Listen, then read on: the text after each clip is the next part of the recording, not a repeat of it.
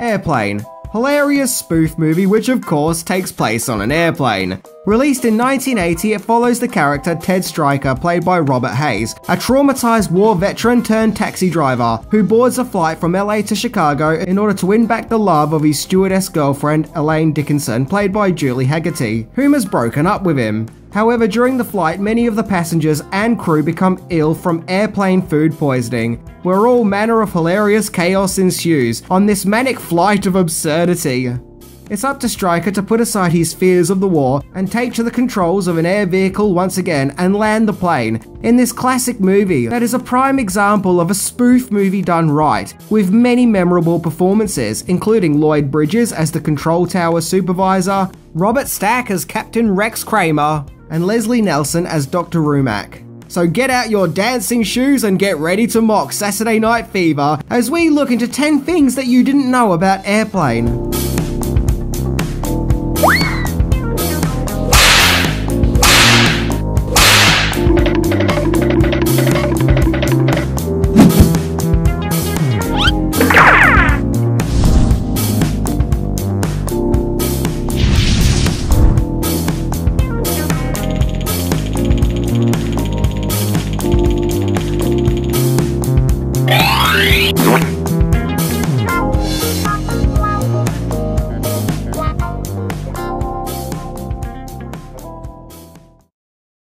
Can you fly this plane and land it? Surely you can't be serious. I am serious. And don't call me Shirley. Number 10. Inspired by a serious movie. Airplane was the brainchild of comedy trio Jerry and David Zucker and Jim Abrahams, whom also gave us the Naked Gun series. The creation of Airplane goes back to 1971, when the three young funny men created a comedy theatre group called Kentucky Fried Theatre, where they would perform for an audience. In order to get material, the trio of funny guys would record late night TV and the next day review the tapes in order to get inspiration for funny gags. One night they accidentally taped an old 1957 movie called 0 Hour, which is basically the exact same plot as Airplane, even down to the fish food poisoning, only the movie is played out entirely serious. Upon watching it, the two Zuckers and Abrahams knew that they were onto something with 0 Hour, and that there could be great comedy potential, so they got down to writing a remake, be that a spoof remake. In fact, Airplane's co-director Jim Abrahams describes 0 Hour as being the serious version of Airplane. Number 9. Original title. David and Jerry Zucker and Jim Abrahams wrote the original script for Airplane in 1975, and the movie's original title was The Late Show, which is a curious name as The Late Show doesn't exactly suggest that this is a movie about an airplane. However, before The Late Show, or as it would become, Airplane, could go forward, it was felt that the rights to 0 Hour would have to be obtained, as the Airplane script was seen as being too similar to 0 Hour. So there was a fear of copyright infringement. So the trio of young writers managed to buy the rights to 0 Hour for $2,500 in order to avoid any legal issues. The writers also took inspiration from the Airport film series, which were a series of airplane disaster movies which came out during the 70s. Once again, these films were played seriously. The original script also featured parodies of commercials that were on TV at the time, but it was advised by people who read the script to not include the commercial gags, so they were eventually removed. I'm kind of glad because they may not have made sense for future viewings. Although the advert parodies may have worked in the late 70s, 20 to 30 years later, new viewers probably wouldn't get the jokes. Number 8. No one wanted the script, so they made another movie. Airplane was the first script that Abrahams and the Zuckers had worked on, and by the mid to late 70s the script was complete. However, there was just one problem. No one was interested in the script at that time.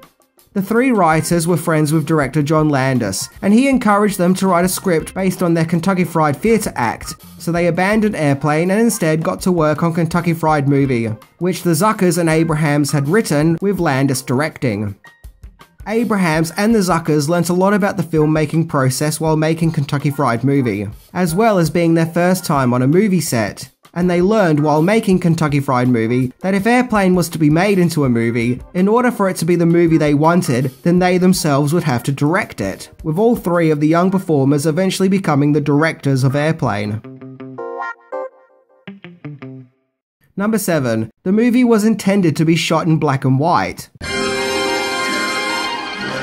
The Airplane script was making its way around movie studios, with word of mouth getting around about how funny it actually was. Production company Embassy Pictures were interested in the script, and were in talks with the Zuckers and Abrahams for them to make Airplane. However, the Airplane script found its way to future Disney CEO Michael Eisner, who at the time worked for Paramount Pictures. Eisner set up a meeting with Abrahams and the Zuckers and said that Paramount Pictures could distribute the movie on one condition: it be filmed in colour. You see, originally it was intended for Airplane to be a black and white movie, as a homage to the movie it was spoofing, 0 Hour. A similar thing happened a few years earlier with Mel Brooks' Young Frankenstein, which was also filmed in black and white to comedic effect. But yeah, just imagine if Airplane was in black and white. I can actually see that working, to be honest. And of course, the Zuckers and Abrahams went with Paramount Pictures over Embassy Pictures, as Embassy Pictures were more of an independent movie company, whereas Paramount was more mainstream. And thus, Airplane was filmed in glorious colour. Number 6. Non-comedy casting. When it came to casting Airplane, the Zuckers and Abrahams wanted to cast actors who hadn't done comedy before, or at least weren't known for comedy. David Letterman auditioned for the main role of Ted Stryker but didn't get the part. The part went to Robert Hayes, as Abrahams and the Zuckers liked his performance in the movie Angie. As for the role of Elaine, Sigourney Weaver actually auditioned for the part, but she didn't get it and the role went to Julie Haggerty. Christopher Lee and Don DeLuise were approached for the part of Dr. Rumack, but both actors turned the part down. So Leslie Nielsen took on the role, and totally steals the show thanks to his deadpan delivery of dialogue, which contrasts with the absurdity of the script. Excuse me, sir. I'm sorry I have to wake you. You a doctor? That's right. During filming, Nielsen would often pull pranks on his co-stars with whoopee cushions, and was generally considered lots of fun to work with. Airplane was the start of Nielsen's career as a leading comedy actor, and after Airplane he would go on to star in more comical roles, in movies like The Naked Gun and Dracula Dead and Loving It. Number 5. Robert Stack impersonating himself. Modern audiences may recognise actor Robert Stack more for being the host of the mystery TV show Unsolved Mysteries, where he no doubt contributed to many children's nightmares in the 80s and 90s, thanks to the chilling way he presented the show. However, long before that he played Captain Rex Kramer in Airplane, where he delivered an unforgettable performance. However, originally while filming, the Zuckers and Abrahams felt that he wasn't playing the part the way that they had in mind. So in order to get the performance they wanted, they took interesting measures, as they showed Stack a tape of an impressionist called John Briner, who was impersonating Stack, and told him that's the kind of performance they want. So Stack had to study the impressionist impersonating himself in order to get the performance right. So, just to recap, Robert Stack's performance in Airplane is based on an impersonation of Robert Stack. So, he's basically impersonating himself, and yep, I've just gone cross-eyed. Number 4. Music of Airplane. Airplane was scored by movie scoring legend Elmer Bernstein, who at the time was most well known for creating powerful epic scores for movies like The Ten Commandments and The Magnificent Seven. He had previously dabbled in comedy 2 years earlier, where he scored the John Landis movie Animal House. Bernstein saw an early cut of Airplane and found it to be a really funny movie, and he was told to write a score that's corny and over the top, and not to make it sound epic, but more like a score for a cheap B-movie.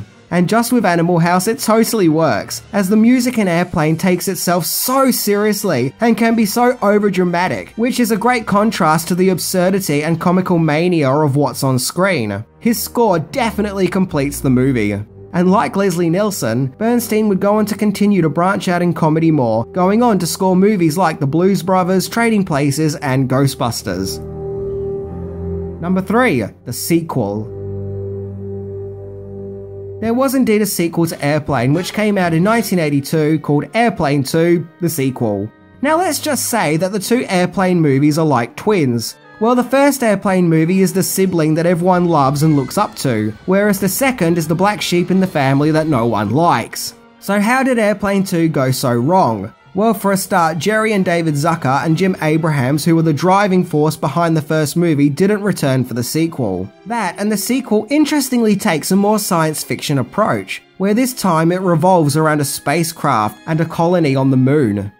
Airplane 2 had a promising start in the box office when it first came out, but its numbers had drastically dropped in its second week, with the movie only going on to make $27 million at the box office. The critics weren't kind to this movie either. At the time, Airplane 2, the sequel, often got lumbered with Grease 2, in that they were both sequels to popular movies that Paramount Pictures had released in 1982 that were ultimately flops. Well, at least that year they had much better luck with Star Trek 2. Wow, all these number 2s coming out in the same year. But to be fair, Airplane 2 does still have its fan base, and some claim that had the first Airplane movie not come out and Airplane 2 been its own thing, then it may have been just as popular and successful as Airplane. Number 2. Name change. Yeah, believe it or not, but here in Australia and New Zealand, Airplane had its title changed to Flying High. In fact, all my life I've known Airplane as Flying High. There have been many times when I've been talking to people outside Australia about comedies, and I bring this movie up and the response I always get is, what is Flying High? In fact, even while making this episode, I keep instinctively wanting to call Airplane Flying High. So why the name change? Well, because of the movie The Concorde Airport 79, which was part of the Disaster Airport film series as previously mentioned, a series that Airplane even took inspiration from. The Concorde Airport 79 was released in 1979 in the States. However, its release was delayed in Australia and New Zealand, with it being released here in 1980, round about the same time that Airplane was to be released. And whoever was in charge of Airplane's release in this part of the world thought that the two movies' titles sounded too similar, and may cause confusion on the account that they would both be released at the same time, so Airplane became Flying High. However, even now, 40 years after its release, it's still known as Flying High, and at this stage it probably will be forevermore. What a pisser. Now, often when I talk about movies that have alternative titles in other parts of the world, some people tend to say, well, that's not true. What proof do you have? I've been to said country and it didn't have an alternative title when I was there. Well, here is my DVD of Airplane, where you can clearly see it's called Flying High. So yep, this is my actual physical evidence that the movie is called that here. Flying High. Number 1. Legacy. There was a bit of apprehension over the release of Airplane, as supposedly the film fared poorly in its test screenings, and Abrahams and the Zuckers were worried that they had a flop on their hands.